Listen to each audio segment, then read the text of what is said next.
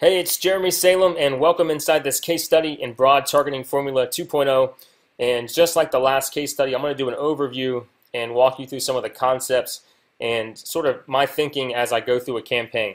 All right, quick overview. Just like the previous case study, the important thing to remember is not what I show you about results or the actual campaign that I'm referencing, but more of the concept behind it, right? So I'm actually I'm actually taking existing campaigns, but just changing up a little bit of exactly what the objective was or who we were targeting, just for the sake of not giving away an entire campaign. But the important thing is the concept behind it, because basically I'm taking these campaigns and just showing you my thought of how I would go about targeting if I was starting back on day one. All right, so many of these campaigns are actively running. So the important thing is the thought process behind the targeting, right? Not the actual campaign or the actual revenue or the actual conversions, none of that. The important thing is to see how I go about targeting for a specific objective or intent. All right, so this particular campaign in the case study is in the food industry, and it's geared towards people interested in a particular type of food hobby. The goal is to get these people to opt in and eventually become a community member of a paid community. All right, so here's a snapshot of this campaign. This is actually not the entire campaign, but just one of the campaigns. Has over 7,000 conversions at 22 cents per conversion. Keep in mind, these are not sales, okay? These are opt-ins. These are not sales. These are people who wanted to get on the list and then eventually sell the community to. All right, so the targeting, all right? We want to target people really interested in cooking. All right, now they're interested in eating and good meals and stuff, but they like cooking more as a hobby too, right? A particular type of cooking, not just, recipes or low-cal or anything like that. All right. So as I said, a particular type of cooking, and we wanted to target people who would be interested in our type of website or community that we eventually were going to be selling, right? So because of that, we would want to target people who already like these types of websites or community in the same niche. All right, so let's take a look at this case study example.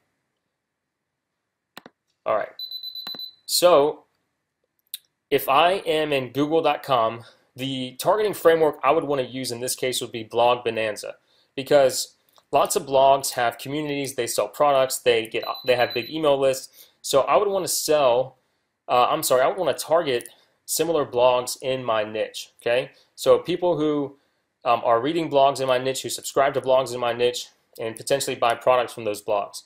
So in this example, I want to target Italian recipe blogs or blogs about Italian food, like the cooking of Italian food and all that good stuff. So if I'm in Google, I type in Italian recipe plus blog, and you can see here that I visited some of these websites when I type this in. Now some of these show up and some don't, but the key is I want to take a look and see what I'm looking at. So if I see, for instance, here the Italian dish, when I click on that, cooking fresh and showing you how is their motto. And I would probably need to go through here and do some research and see how specific it is to Italian cooking and stuff. But as I glance here, I see they have stuff like Parmesan and mozzarella and meat sauce, all types of Italian type stuff. And scrolling down a little bit more, ravioli and pasta, lasagna. So it looks like it does have a focus on Italian, but it does also look like that it's not all Italian based on some of the stuff I'm seeing. So if I were going to target this, the Italian dish blog, all right, which does show up. So it's Italian dish food blog. I would just put that in, and that's probably a good blog, of people who are interested in this type of food or this type of cooking, either one. All right. If I scroll down a bit, I checked this one, it was not an interest. This one was not an either. Italian Food Forever, a comprehensive site for those who love Italian cuisine. That's like a perfect target for what I'm talking about here.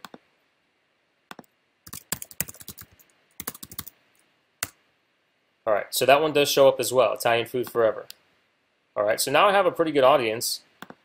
And then if I look down here, I start getting some related interests. Italian food restaurants, this one, Italian food lovers, and I could go down here and probably find some more good ones. But let's say I go back here and then I change my search to Italian cooking plus blog. All right, I still get some of the same ones, it looks like. So this says prouditaliancook.com. I have not checked these.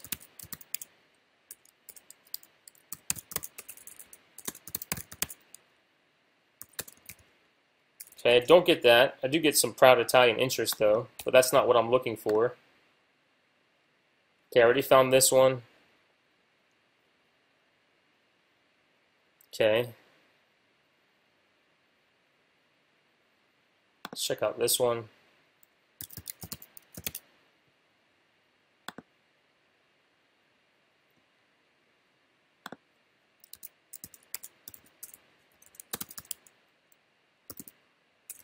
All right, not sure if I typed that one in wrong or not, but I can't see it. cookilly.com.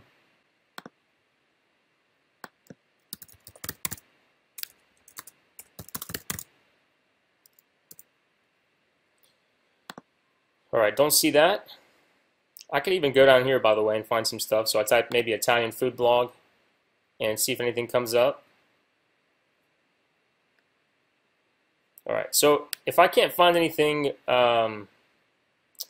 else that shows up, my next step would probably be to go and look at their Facebook suggestions, okay? I already found 2 decent ones. So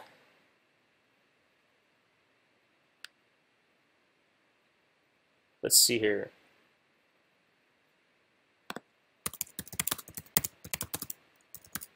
All right, this one showed up, so we'll take a look at it. And it's pretty big. We just love Italian food, discover authentic Italian cuisine. All right, so that would be actually a really good one to target. So then I would click that. There's Italian Chef Academy. That looks like it could be a good one because if it's Academy. All right, so this is like an actual school, okay? So I may want to target that, I may not.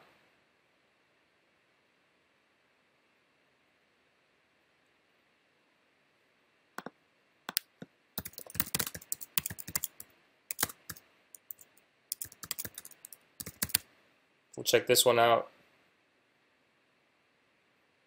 Okay, this looks like this is actually a restaurant. Okay, so let's say I stuck with these. My audience would be about 47,000. I may do additional research, but basically these are the type of interests I'm looking for. I'm looking for very specific. I'm looking for people interested in Italian food, Italian cooking, not just recipes, not low calorie, not 30-minute meals, right? I'm looking very specific, okay? And that's similar to the campaign in this case study. Looking for a very specific type of food hobby. And this is how you do that type of research, especially if you're sending them to a website or a blog or anything like that.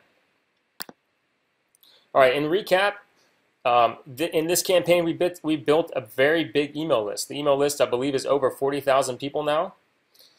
And many of these people have turned into community members. They're paid community members via Facebook ads and email marketing on the back end.